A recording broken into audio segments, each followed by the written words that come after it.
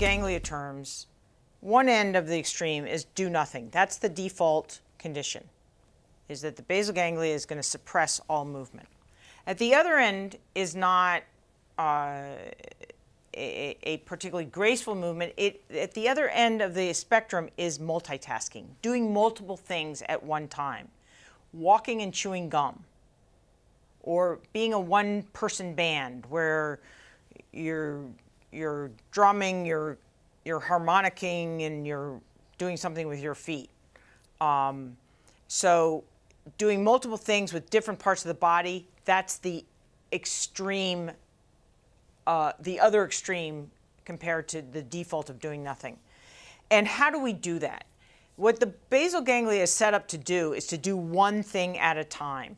And I think you can appreciate this if you think about, for example, going to a store and you're waiting in line, or being checked out, and the clerk is scanning various items through the scanner. And somebody comes up and asks that clerk a question. And what's the first thing that the clerk does, 9 times out of 10, is that they stop scanning.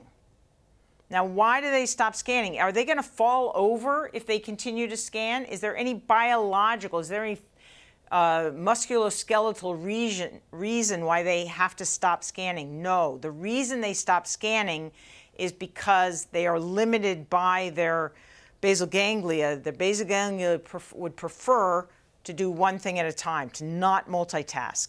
And so for the same reason that it's difficult to pat one's head and rub one's stomach at the same time, I can't do it. I know some of you have practiced and can do it.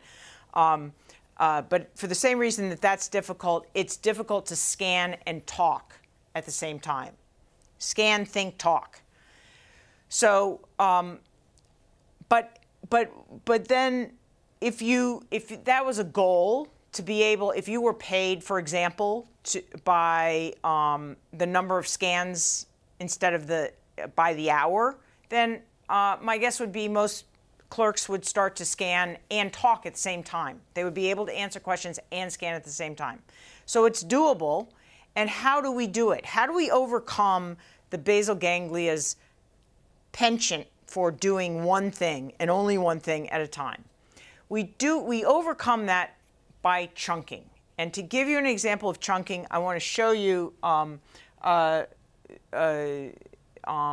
illustration of it from common life, which is how do you type V?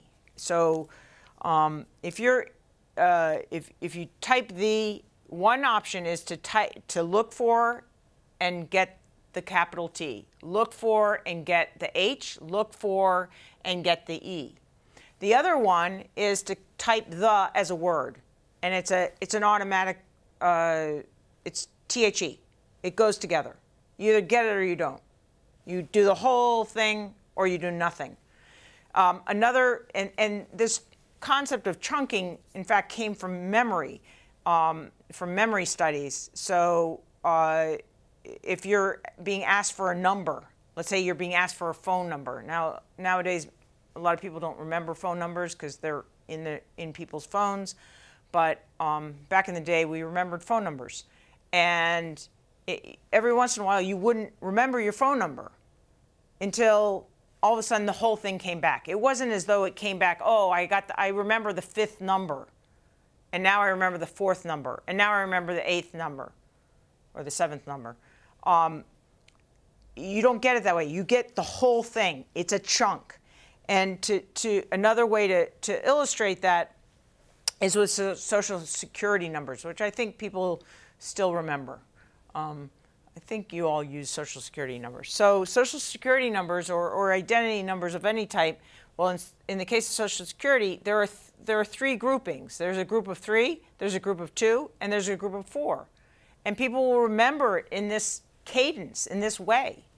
And so each one of these is a chunk, and then the whole number, the sequence of chunks, is sort of a super chunk. And what you can see is that by adding chunks onto chunks, by concatenating them, lining them up one after another, you can get complex, more and more complex memories longer numbers, but you can also get more and more complex movements. So if I have a chunk that allows me to open a door, to rotate a knob, and I also have a chunk that allows me to push out a knob, I can put those two together and I can make opening a door a single action. What's the advantage of chunking actions? The advantage is that it can tolerate, if you chunk the action, you can actually tolerate some other cognitive load. So for example, I have chunked and you have chunked walking. I can walk and talk at the same time. I have also chunked driving. I have driven for, I guess, 40 years now. So I've driven for 40 years. Under most normal circumstances, I'm fine driving. And I can both drive and change the radio station. I can both drive and talk to the person in the passenger seat. I can, so you can add on something to that chunk. So you can, and what that chunking does is it enables you to do something besides the chunked activity. Now, what's the advantage? Chunked actions are really fast. They're way faster, just as this is faster than hunt and peck typing. Chunk typing is way faster. So that's a huge advantage. It's going to take much, much less time. It's going to take much less neural circuitry to do it once it's set up. But it's relatively inflexible. Finally, chunks can become so over-practiced that they become what are called habits. And another word for chunks is habits. I'm going to use this in a particular way.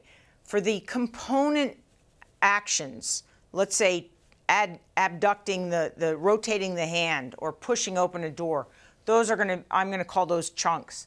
But the big super chunks that amount to large actions that have real meaning, when those become so practiced that they become outcome independent, those are habits. And so let's just unpack what that means. What that means is that if I do something and I do it automatically, regardless of the effect. So let's say I wash my hands, but my hands are already washed. They're clean, but I wash my hands anyway. I am doing this regardless of whether there's a need, regardless of what the outcome is. Let's say I eat a grape, and the first grape I eat, it tastes good, and the 100th grape I eat makes me want to vomit. But if it is a habit, I will continue to eat that grape.